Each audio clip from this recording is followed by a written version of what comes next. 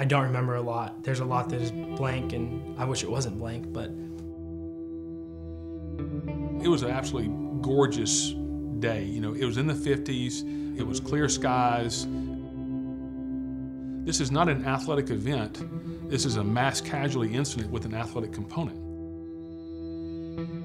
We woke up and had to be there at 7 a.m. actually, so the day started about 5:30. I was standing under the timing bridge, which is the media bridge where all the cameras are.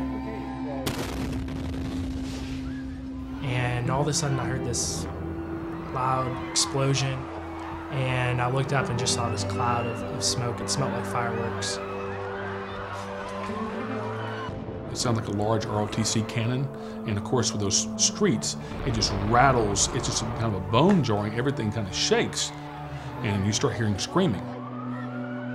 And about that time, a couple of seconds later, the next one goes off.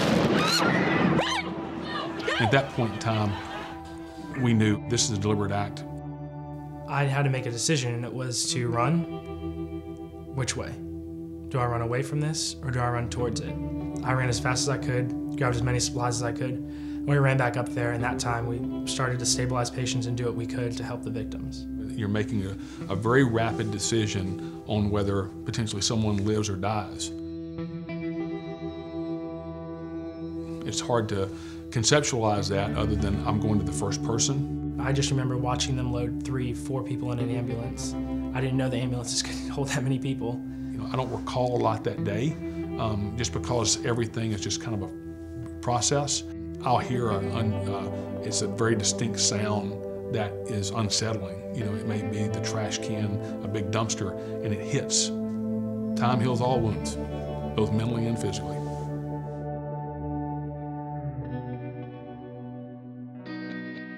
When we got back from Boston, we decided to come up with Tiger Hearts. Tiger Hearts is a program that takes our student athletes through hands-only CPR. It's hard to fathom how much positive comes out of one event like this. We wanted to take something that was so negative and such a negative and tragic experience and pull the positives from it. Take those positives and make something good with it.